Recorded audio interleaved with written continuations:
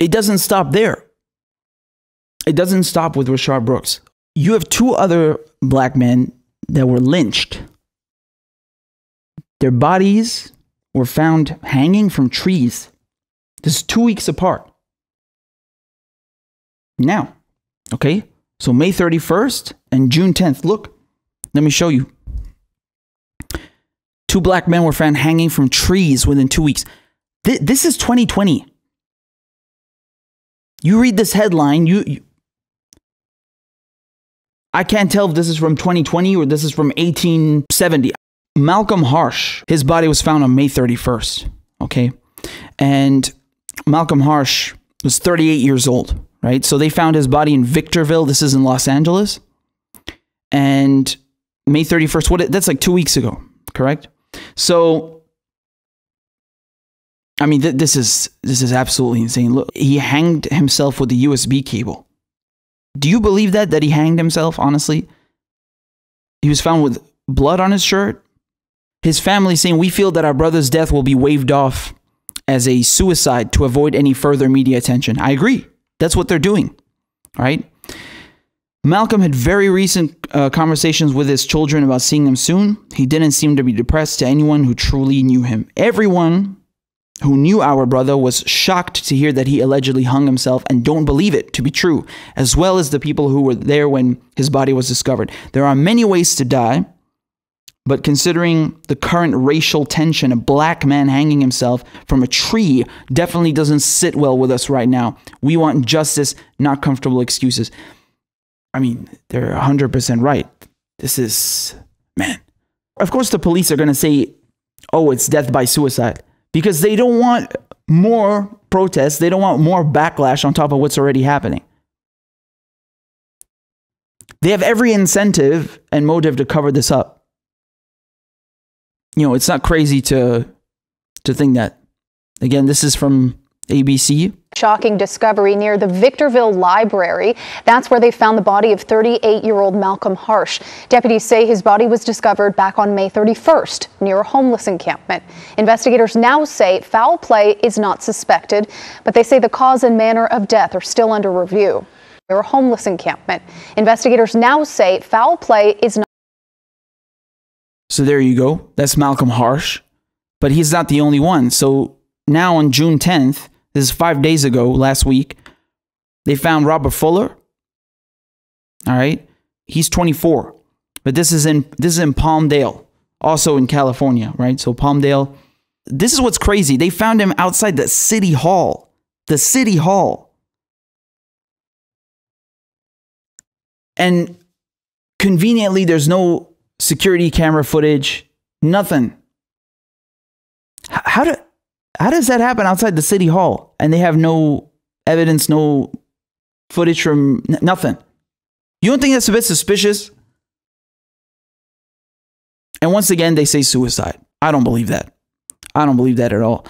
Fuller's family and loved ones do not believe he killed himself. One of his friends from high school, Tommy Anderson, told the LA Times that the tree where Fuller was found was too thin to have supported his weight for very long, and he was too tall for his body to have dangled from its lower branches. So Anderson also expressed skepticism that Fuller would have been out that late. For people to say he did this wasn't Robert. For him to tie himself to that tree, it's not possible.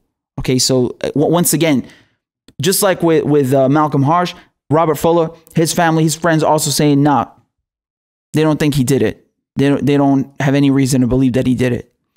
Somebody on Twitter, Nicole Dome, says, you're telling me there's no footage at City Hall, near the fire station, a church, the Palmdale Chamber of Commerce, small businesses.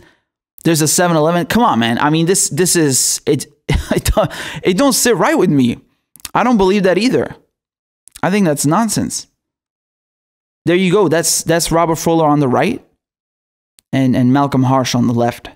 Right. So I put them in the thumbnail so you could see them, because you know, all the attention now is on Rayshard Brooks, but people also need to pay attention to this, because this is fucking outrageous. I mean, I can't believe that this is not on the front page of every news outlet. How the hell do you have two black men hanging themselves, allegedly? They were lynched within 2 weeks during enormous racial tensions, and no one is talking about it. You don't think that's a bit suspect? Man. This does not sit right with me. I mean, nah, there's something fishy about this. Their families and friends themselves are telling you that they don't believe they had any motive to kill themselves. Robert Fuller and Malcolm Harsh. Okay? Take it from them. They know them. That's their family. That's their friends. Do you understand? They know them. It's not my word. But on top of it, during this period right now, you don't think that's a bit suspect? This is really sad and gut-wrenching stuff, man. It really is. The cops, they have every incentive to cover it up, don't they? Right? I mean, let's just say that they were lynched, which I think is the case. Why would the police, the ones committing the oppression, the ones who are at the epicenter of these protests, the ones that people are protesting against, the ones committing the brutality against blacks, they have no incentive whatsoever to give you the truth. Of course they would cover it up. Dude, we're talking about the LAPD. This is like one of the most this is one of the most corrupt police departments on the face of the planet. They are guilty until proven innocent. That's what I think of the LAPD and all of these police departments, right?